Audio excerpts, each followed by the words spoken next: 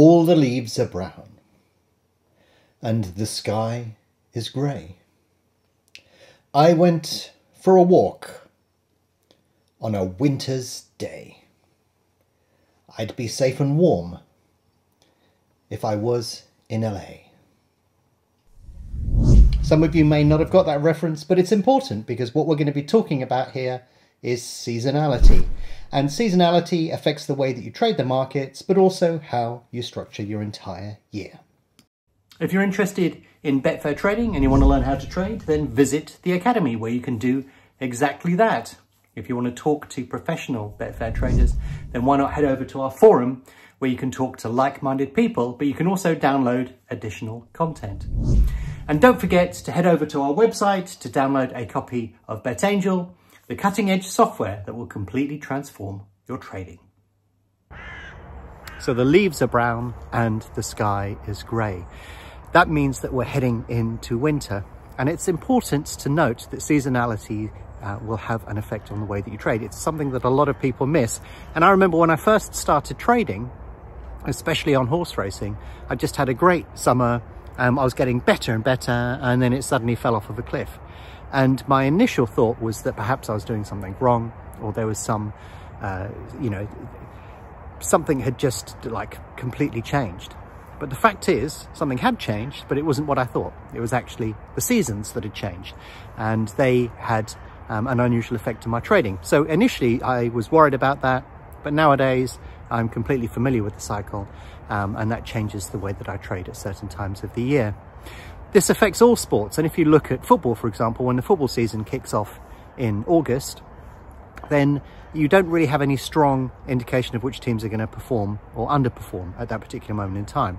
And then basically, as the season begins to progress, you begin to understand how those dynamics are likely to play out.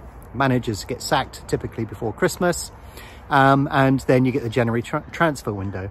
So each one of those sort of phases, and then of course we have the run-in in May as well, each one of those phases will behave slightly differently as the incentives for teams to perform change over the course of the season.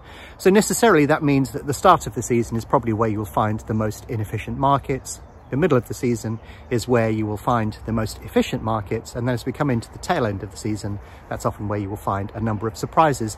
But also because as the season wears on, you get a number of injuries and you get fixture congestion and so on. So can you see there's a good example of the way that the efficiency of the market and the way the market trades varies over the course of the year. Now, when you look at racing markets, they also have distinct seasonality. If you look at the way that my results come in over the course of the year, they're very heavily skewed towards the peak areas of the year.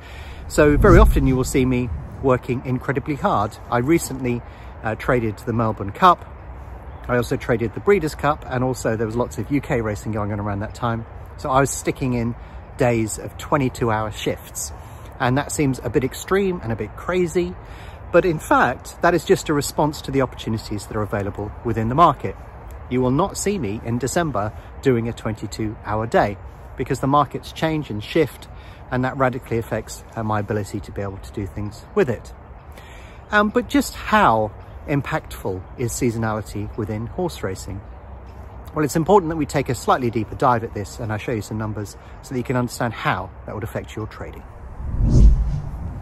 So if we look at this graph, you can see that there are many peaks and troughs within here. And it's important to point out that these peaks and troughs will be different for different people. So I trade lots of different things, but you can sort of explain some of these peaks and troughs quite clearly. So the big peak that you see in March is because of Cheltenham. Then you see another peak in June.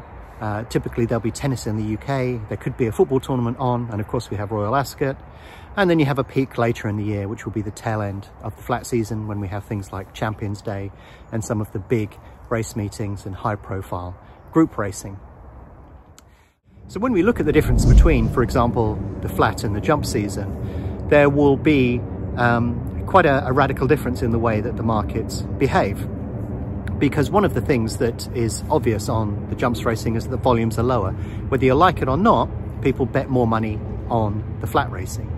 So necessarily, you will see a lot more money on flat racing than you do on the jumps.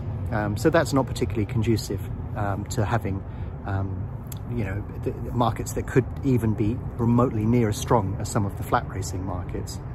You also have the weather impact as well. Lots more meetings get cancelled in the winter than in the summer, so that will have an impact on the number of markets that you can trade.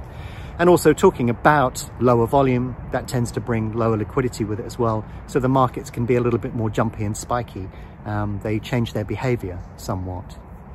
But also think about when you're looking at different parts of the season, certainly from a horse racing perspective. At the beginning of each season, you tend to get maidens, horses that haven't raced before. And as a consequence, people don't know what the price should be. If the horse has got no form, they can't particularly price the market, they can't give it a rating. And as a consequence, people are going to be second guessing all of the time. And that tends to make the markets move a lot more violently, because the momentum within the markets is very strong, because people look to the markets for a clue as to which horse they think is going to be favoured. You know, the stable whispers are out there. Is the money going to follow? Yes, it is. Let's pile in after that.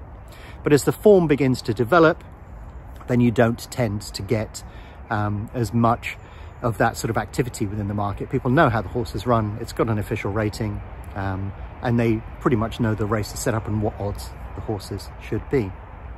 But also have a think about the way that you would trade horse racing at different times of the year.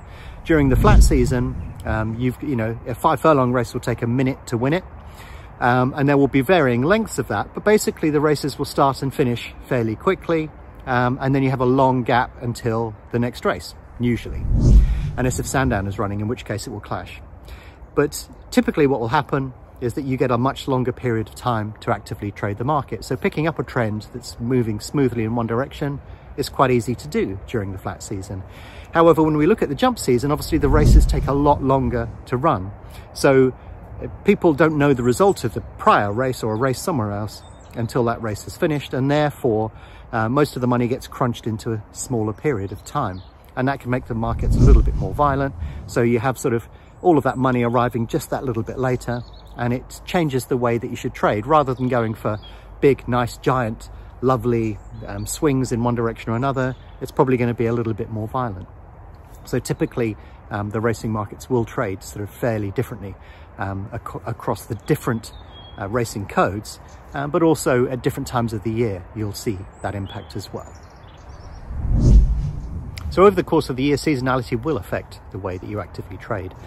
My response to that is to basically modify my behavior within the market, but also realize that there's no way in the winter that I could ever possibly achieve the same sort of totals that I get in the summer. It's just not going to happen for a number of reasons.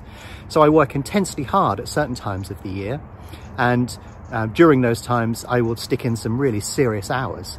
So you would have seen me post sort of 22-hour days during peak periods of the year, simply because there are so many opportunities available.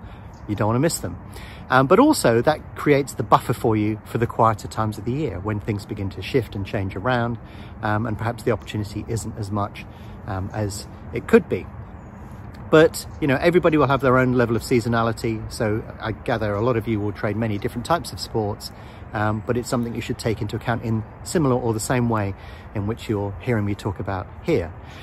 But during those quieter times of the year, I take the opportunity to just chill out, relax, start working on new things. But I also travel as well. I don't tend to holiday during peak periods because it's so damn expensive. And plus the money that I make during those busy periods, I can spend at other times of the year doing some sort of great adventure somewhere. And in my normal career, I used to travel a lot, and I knew that when I started this, I wanted to try and continue that. So during the quieter months of the year, I will very often go off and do a bit of an adventure somewhere. I made that classic mistake, first of all, of just trying to find some beach somewhere and just sitting on it. But I figured out that that just wasn't me. It was interesting and exciting to start with, but soon, the novelty of that soon wore off. So I started hiking. So I don't know if anybody out there does that, but I started climbing mountains, hiking them, trekking, doing all sorts of weird and wonderful adventures, and gradually exploring all sorts of different parts of the world that I'd never ever seen before. And I know it's not everybody's cup of tea, but for me, being out in the wilderness on your own with just a backpack and yourself, basically, I was looking for the right word there, I find quite interesting and exciting, especially when you're in the true wilderness, where you've got all manner of things creeping around you in the middle of the night. It just makes you feel a little bit more alive.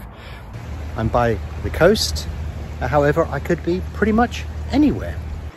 I could be near a stream, somewhere deep in a forest. Or maybe trekking to the top of a volcano. I can spend some time doing all of those things that I always wanted to do. So what I'd hoped to do in previous years was basically try and gradually trek to higher and higher altitude so that I could have a pop at something maybe at very high or extreme altitude at some point over the next few years. Gotta say, this is just an incredible landscape. I didn't realize when you see the pictures, it doesn't look as big as it is. But when you take a look at this thing, it's a beast. It's absolutely massive. But unfortunately, the pandemic put the kibosh on that. And I'm gonna have to sort of restart that experience again as soon as I get the opportunity.